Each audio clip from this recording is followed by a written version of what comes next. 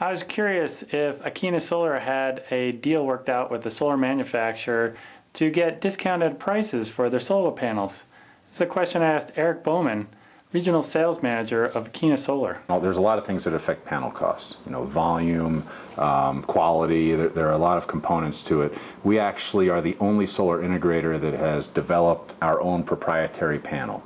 So we outsource the manufacturing of that to SunTech, which at the end of this year they're going to be the largest manufacturer of panels in the world. But they only make our Andalay panel system for Akeena and Akeena only. It's our patent, our panel. Nobody else can source the panel or install the panel in the United States.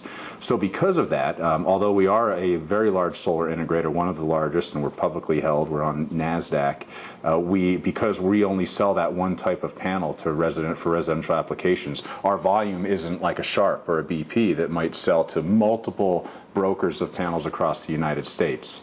But we are extremely competitive when it comes to cost and certainly value proposition of reliability, aesthetics, and price. You know, we're extremely competitive, and certainly our clients get a win all the time. A small mock-up of the Andalay panel. The biggest difference you're going to see between the Andalay panel and any other panel that's been installed in the last 30 years, to include everything that's being installed today, a standard panel system has aluminum racking, and then a non-structural panel sits on top of that, and then the wires are connected together, and then there's a perimeter grounding system that has to go around. So what we've done, you know, our clients, we've got over 2,000 installations in the last 5 years for residential systems. You're going to see that they wanted something that looked a little bit better and had a higher reliability over time. And what we've done is to integrate the actual aluminum racking is built right into the module. So the module itself now is structural. Therefore, you do not need any extra aluminum racking. What we've done is we take this turnbuckle, we put the turnbuckle in the top, put another one in the bottom, and this is obviously a small rendition of a panel. A standard panel is 3 foot by 5 foot.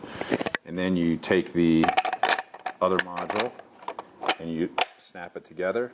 You tighten up the turnbuckle, and that draws the panels together, so there's only 1/8 of an inch gap. Now you have a structural connection at the top and the bottom, and you also have redundant grounding because you have a grounding conduit here, grounding at the top, and so that gives us greater reliability, less chance of ground faults, and it also looks a lot better because once these are finally installed, it's a little easier to show that. There's only 1/8 of an inch gap in between, and it sits on the roof flush with the roof, and that's the only way we'll install them because we don't put the racking systems on there.